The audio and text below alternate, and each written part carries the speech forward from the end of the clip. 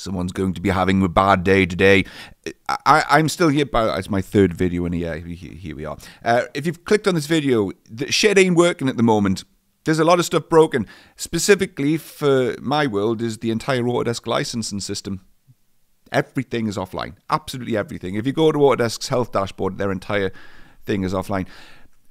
But can we just take a moment, though, to point out this on the right-hand side? This made me unreasonably angry. You Google Amazon Web Services issue, and you would never know that the banks are having issues, or the entire UK tax service, HMRC, is having issues, or Zoom, or Slack.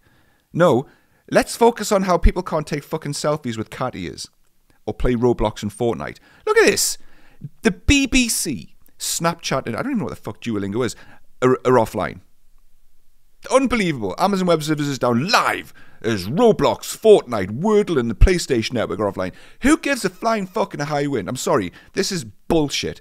This is like actually shameful by news reporting. You've got millions upon millions of businesses right this second that are absolutely crippled. But let's concentrate on how Snapchat and Roblox are offline. It is embarrassing. Ring doorbells are offline, right? That's okay, blah, blah, blah, blah, blah. But this is the bit where this first star report. It's hard to say just how many apps have been knocked out by this, but suffice to say, it isn't a short list. It is down to deck. Snapchat's off. Fuck off with your fucking Snapchat. Swear to God. Fair enough, Zoom's this year. But Roblox, Clash Royale, Live 3's Clash of Clans, Fortnite. Go fucking, honestly, go take a long walk off a shore pier. Unbelievable. And then right at the end, even the website for the UK. Even the website. Let's all get upset about how fucking Peloton and PlayStation and Epic Games and Pokemon are offline. By the way, the entire HMRC is having issues. Unbelievable. It's actually unbelievable. So if you're having issues right now, it's not just you. It's basically it's Amazon Web Services. I don't pretend to know what any of this means, but one of their services is offline, which is then knocked. Well, it's up to 59 services are impacted, and one of these or multiple of these affect, for example, the Autodesk licensing service. So there are millions of engineers, designers, draftsmen, detailers, architects, site surveyors, all kinds of people who can't work right now. The businesses are legitimately crippled. But no, Snapchat. Oh no, Snapchat's offline. You can't take a photo with a filter on and make yourself look better on a Monday morning. What is the world coming to? But one of the updates says that they're slowly seeing signs of recovery, but it's probably going to take a while. But there we are. So yeah, if you're firing up your Autodesk software or any software, there's tons of business systems gone offline. Obviously, it's not just Autodesk, but there's tons of business systems offline. It's not just you. Which leads me on to the next point. Specifically to Autodesk. Now, I'm not going to shit on Autodesk for the outage because it's not their fault. It's Amazon Web Services that have gone offline, and it's knocked Autodesk services off.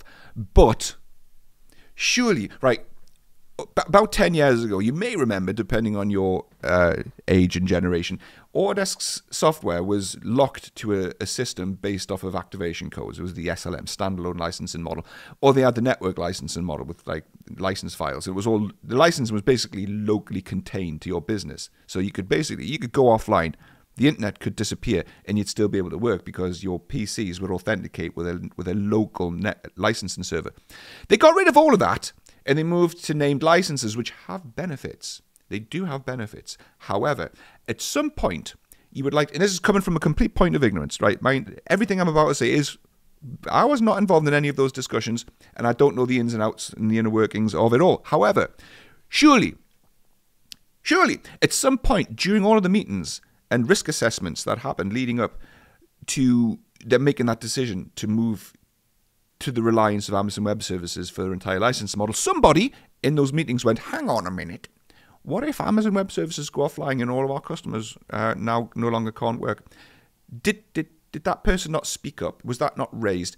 Was that raised and dismissed? Because this is not good. This is not a good look. Let's be clear. The fact that this is not Autodesk's fault does not matter for a lot of Autodesk's customers. They don't give a flying fuck in a high wind. All they know is that when they double-click their shortcut on their desktop, their programs aren't working and they're getting a licensing error. They don't give a shit. They're not in the least bit concerned about whose fault it is. They can't use the software they've paid for, and that's all that matters to the majority of Autodesk customers. So the fact that their entire network, their licensing service relies on a third party, which can go down out of Autodesk's control, is a huge fucking faux pas. That's a huge clanger. And it just blows my mind that that was either not mentioned in the meetings, in discussions, in various design reviews that happened leading up to that decision, or it was and it was dismissed. Because, right, let's be clear.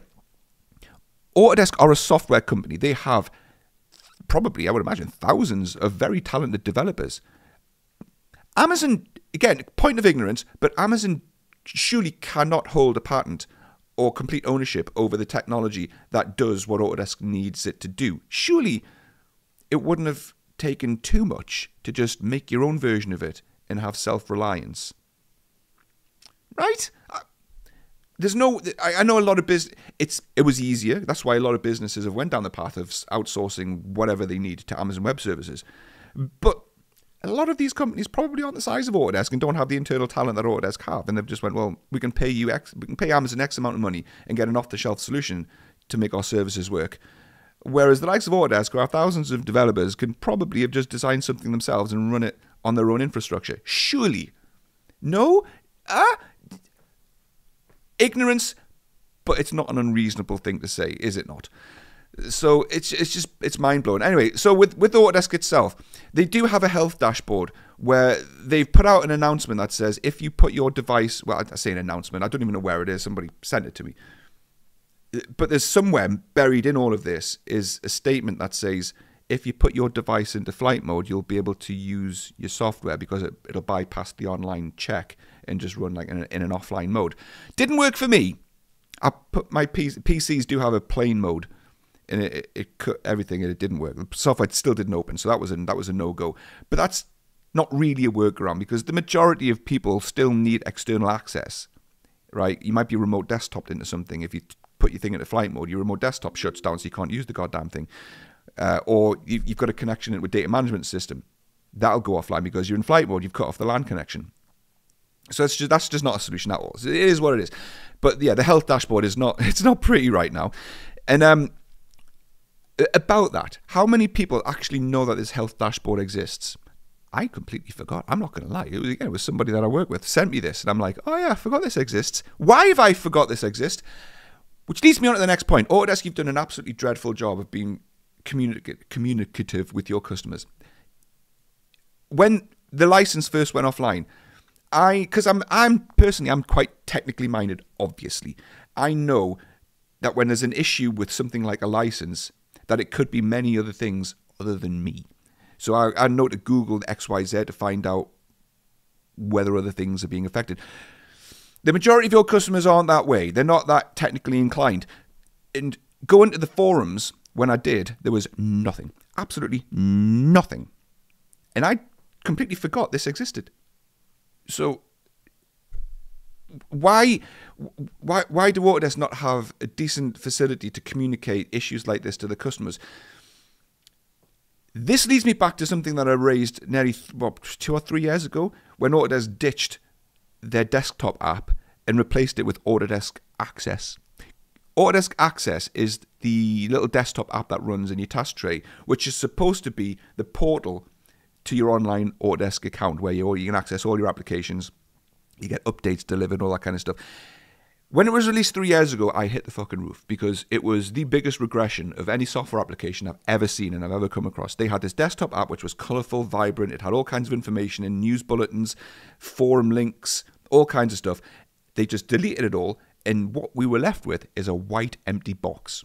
That was it. Autodesk Access was a white empty box with a link saying, if you want to do shit, you've got to go to our website. I'm like, great story.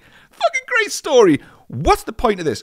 So I ended up having a meeting with the product manager of Access, and I was given reassurances that it's going to get better. That was nearly 3 years ago, possibly longer. I can't remember. I haven't looked. It was a long time ago. And has it got better? Has it fuck? Has it fuck? It's the same garbage that it was 3 years ago. That app would be the perfect way to deliver critical announcements like this to your customers. Yet you don't. You don't.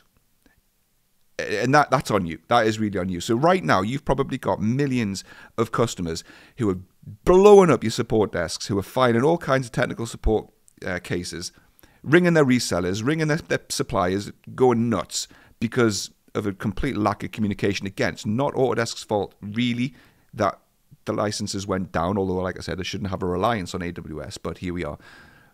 But the communication is just, it's always been abysmal. And it's not a case of lessons learned. There's stuff like this has happened in the past. The lessons should have been learned by now. But anyway, I'll knock it on the head there. That's pretty much it. This is just basically to say, look, if you've got issues, it's not just you. It's Amazon Web Services, and there's a lot of shit offline right now. It's colourful. It's very colourful. The only things that are operational really are Autodesk's actual websites. Or in fact, no, their own platform services, which... You've got your own platform services, but you've got this.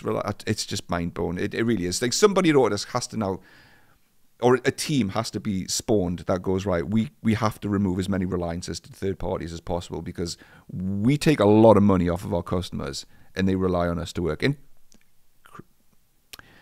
I was going to say credit where credit due. There's been very few instances of outages recently.